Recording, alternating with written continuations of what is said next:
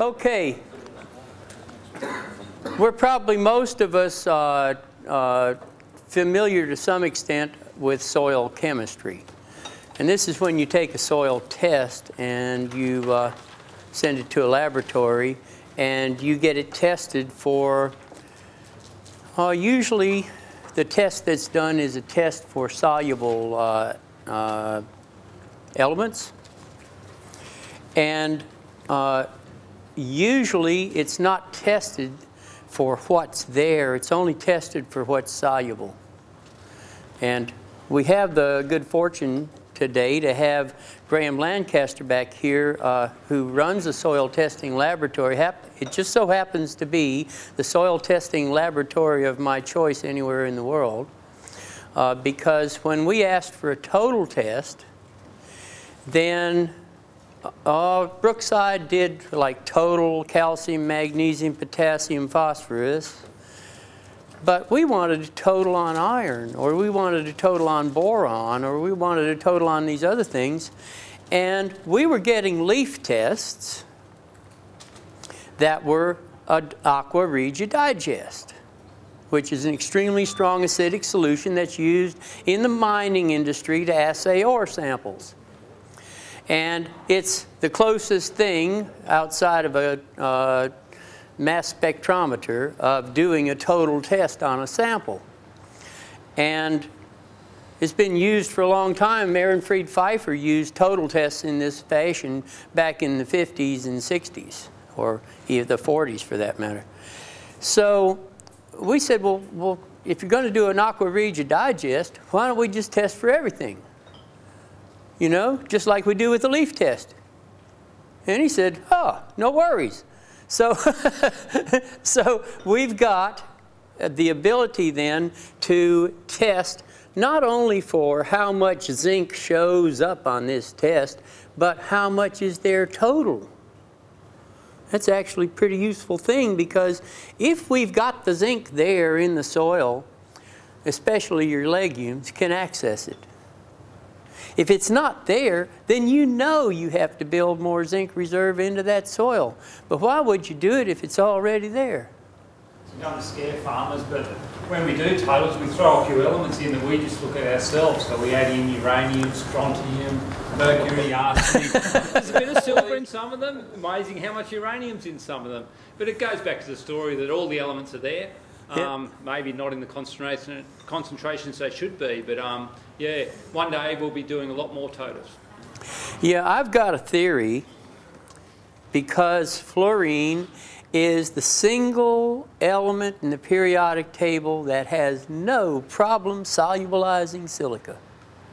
Can't keep it in a glass bottle because it'll soon be on the floor. Talk about solubilizing silica. And we know that certain soils, like for instance the high plains in Texas, are fluoride-rich soils. And this is where this whole idea of putting fluoride in drinking water came from, is people in that area of Texas had really good, strong teeth and bones. But it was probably because of the silica that was working together with calcium in hardening those bones, and not the fluoride. The fluoride was probably responsible for the access to the silica. By putting fluoride in our drinking waters, we're just about assuring that nobody gets the right dose, because some people are going to avoid it like the plague, and others are going to drink it with wild abandon and not know when they've overdosed. So what we need to do is to have a national program to determine, this should be a CSIRO imperative, to determine what the target levels for fluoride would be in various soils, and to test for these and to apply this aluminum smelting waste to those soils rather than putting it in the steel and plastic pipe water systems where it can't solubilize silica because there's not much of any of it there. So Here it is in the water table going through sand and gravel strata and picking up all the silica it needs, and people drink it and get strong teeth and bones. But in our city water systems, there's not much evidence that it's all that great for our teeth and whatnot. And it may soften our brains.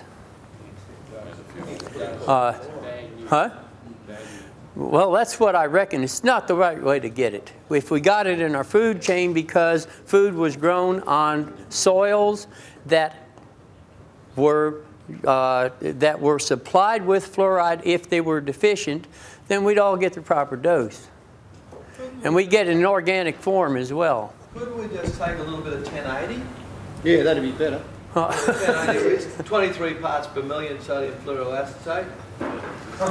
Well, yeah. It's like chemical agriculture, because if you're going to try to supply the plant's nutritive needs by putting it on in whacking doses, then you're going to have a roller coaster effect. You can't give it a little bit every day, which is what the plant needs. You can't fertilize that way. It's uneconomical, and it's almost impossible to do that with a chemical system. Whereas if you've got the biology of the soil supplying that little bit of available nutrient every day, and most of it's locked up and it's just sort of like doling it out, then you've got a much better system that supplies the needs of the plant without all those hiccups. But anyway,